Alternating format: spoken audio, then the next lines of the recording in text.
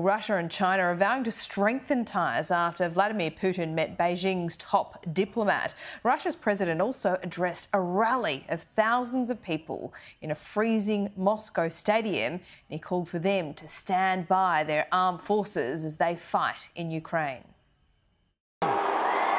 Vladimir Putin walks into tumultuous applause. They've been waiting a long time and it is bitterly cold. From the president, a rallying cry for their men at the front and for unity.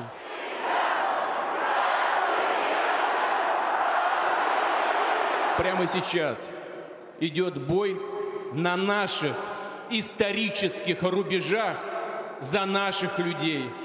Они сражаются героически, мужественно, храбро. Мы гордимся ими, гордимся, и в их честь трижды ура!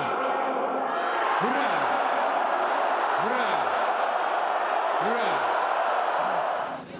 People had been pouring in since morning, many from state companies, even though it was never officially confirmed the president would show. And just outside the stadium, the buses they came in on, row upon row of them.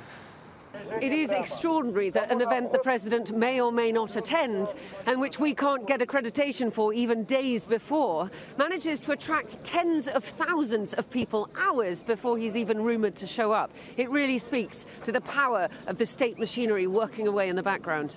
How do you feel about sort of being told to come to an event that then's shown on state TV as a great patriotic moment? Мы живем в такой стране, здесь говорят одно, на самом деле другое. Если кого-то что-то не устраивает, люди уезжают из других стран, то есть. Вы хотите мира, и мы хотим мира, поэтому я... Почему не есть мира? Вы знаете, это политика, и пусть ваши разбираются. Вот научите свое правительство, чтобы они знали, как себя вести. We come across some well-known faces. The head of the Night Wolves Bikers Club, who's known to ride with Putin.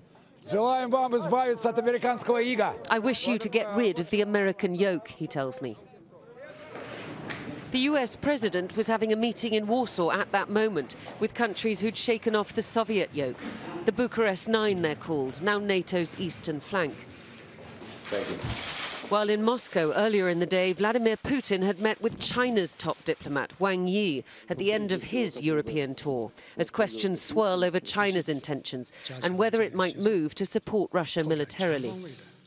危机和乱象虽然时常出现在我们的面前，但是危中有机，危可转机。 Back in the stadium, extraordinary scenes. Children the West would say were abducted by Russia from the streets of bombed-out Mariupol, here described as rescued. The soldier who took them, 367 in all, fated, and these are touching scenes. It speaks to the way that both sides see this terrible war, through a glass darkly, with little chance on either side that sentiments will change. Diana Magnay, Sky News, Moscow.